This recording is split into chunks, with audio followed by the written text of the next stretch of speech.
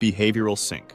Between 1958 and 1962, this guy created a series of rat utopias, where rats were given unlimited access to food and water and protection from predators and diseases, enabling unrestrained population growth. What happened is counterintuitive. Female rats started being unable to carry the pregnancy to full term or to survive delivery of their kids if they did, and an even greater number, after successfully giving birth, did not fulfill the mother's role. Male rats, on the other hand, demonstrated sexual deviations, cannibalism, hyperactivity, or a withdrawal from which they would emerge to eat, drink, and move, only when the other rats were asleep. Infant mortality ran as high as 96% among the most disoriented groups in the population, and in one instance of this type of similar experiment, when the population density became too high, the population was on its way to extinction because they did not mate. Even though they had the physical ability to, they lost the social skills necessary to do it. Researchers argued that this work was about degrees of social interaction in a sort of social density. It's still debated if this applies to humans as well, even though some patterns can be seen as identical, like the fact that urban populations have long been noted to have lower fertility than their rural counterparts. If this theory would apply to humans as well, there's a chance that it could become one of the risks, even though it might be possible to counteract this with simple solutions like downloading social skills into the brain.